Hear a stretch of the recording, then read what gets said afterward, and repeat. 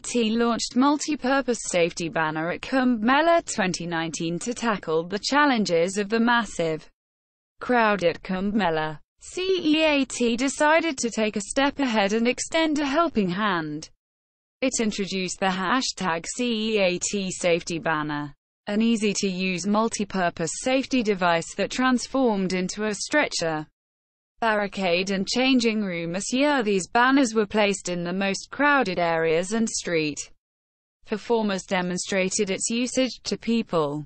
Shock deti high. Mahindra to user asking electric car kitna deti hai, responding to a user who asked Mahindra Group Chairman Anand Mahindra, "Sir, kitna deti hai?" after he shared a video of the company's electric hypercar Battista.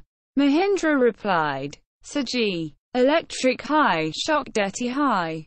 Quote, Mahindra Group-owned Italian car design firm Pininfarina on Tuesday unveiled its first production model Battista, the most powerful Italian supercar ever made at 1,900 horsepower.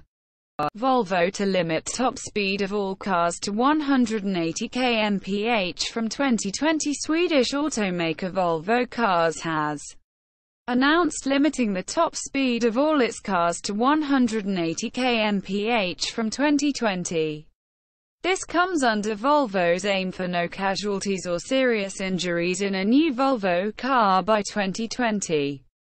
It is also investigating how smart speed control and geo-fencing technology could automatically limit car speeds around schools and hospitals in the future.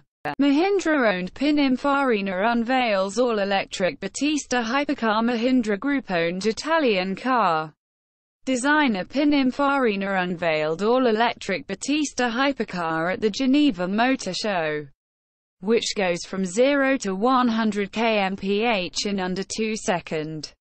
The hypercar is capable of running for 450 km on one charge with a 120 kWh Li-ion battery pack.